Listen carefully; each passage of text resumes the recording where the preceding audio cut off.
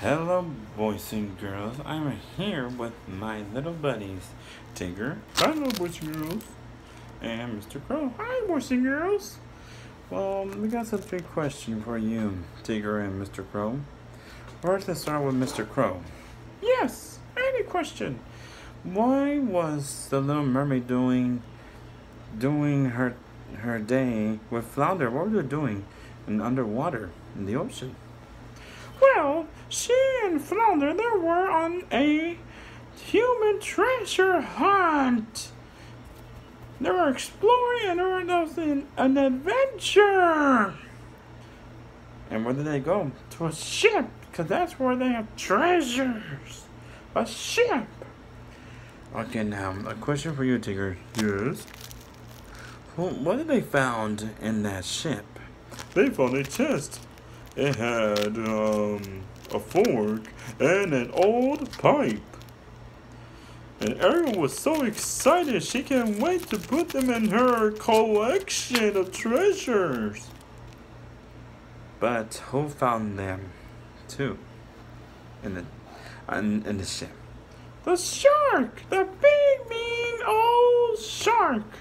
Yeah, he went roar with his teeth jaw like he was about to eat them. Ouch! You scared me, Tigger. Wait a minute, I'm supposed to do this.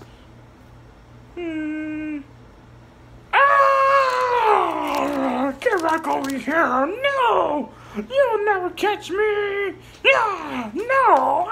You got me! Well, that shark was very fast, but Flounder and Ariel, they always found a way to trick him. Yeah, just like the old anchor, he was stuck.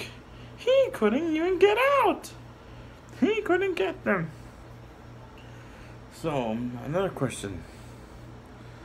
While Ariel and Flounder, they were on their adventures, what else did they see during their adventures? They saw a ship. And that ship was beautiful in the ocean. It was floating on the water. Yeah, and our friend Flounder and Skedaddle, he was very funny. He called a fork a double magger and the snortlet on the pipe. Hi, Skedaddle. Scuttle. Hi, Scuttle. Silly seagull bird. Yeah, that's why we don't trust Scuttle. But he's very funny. And what was his job? A human expert. Yeah, he knows everything, but he does not know very good. Oh, Scuttle. Silly seagull bird. But okay, back to the question about the boat. What did she saw on the boat? She saw shipmates and a Prince Eric. And she was looking at him just like the moon shining through the beautiful sky. And as she gazed up on him, she was falling in love. She asked Scuttle, "Who is that?" No, he didn't say that, sorry. He said, "Look at that handsome young man. Is he the prince?" And Scuttle was not looking good. He was comparing Prince Eric to Max the dog. He said, "Oh, that Prince Eric's so hairy."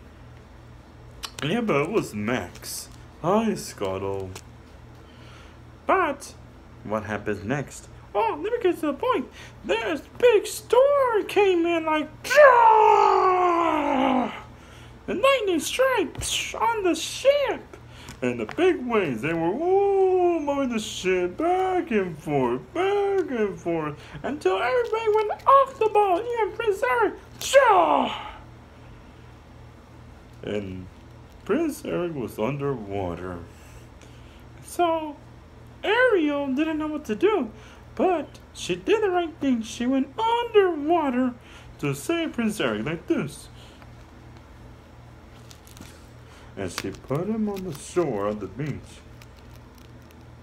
Ariel was so in love with him, she couldn't stop looking at him while he was laying down sleeping on the beach.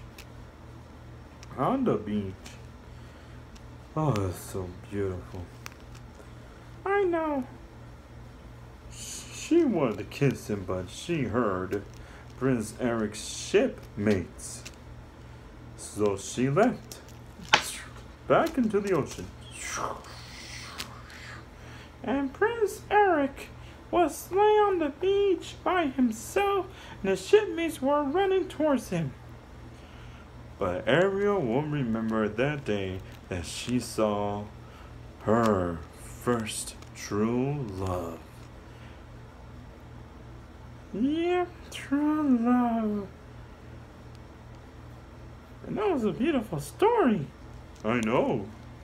Sometimes I wish if Prince Eric would notice something about him. He didn't see Ariel, but she saw him first. And she fell in love. She couldn't stop thinking about him while they were in her secret cave of treasure of humans. And she had a whole bunch of treasure collections in her secret cave. Yeah, and Flounder was with her smiling. But Ariel was all in love. And that's how she met the prince. True love always works. Yes. Well, boys and girls, sometimes it's good to have someone to keep an eye on you. Yeah, like your best friends or your family or someone that really loves you is going to be there for you. Just like Ariel did for Eric. And Flounder did for Ariel and Scuttle did for Ariel. Everybody is always in love. But it's better to know each other. Right, boys and girls? Yes. Right now, just be yourself, boys and girls, okay? We miss you all. Good night, everybody. And remember, dream beautiful. Just like Ariel and Cinderella. Their dreams that came true.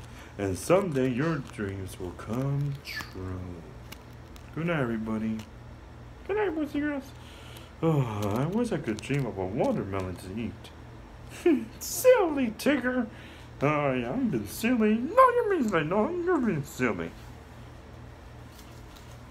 Goodbye. Goodbye. Well, everybody has a dream. Right, boys and girls? We all have dreams. Just like Ariel and Cinderella, their dreams came true.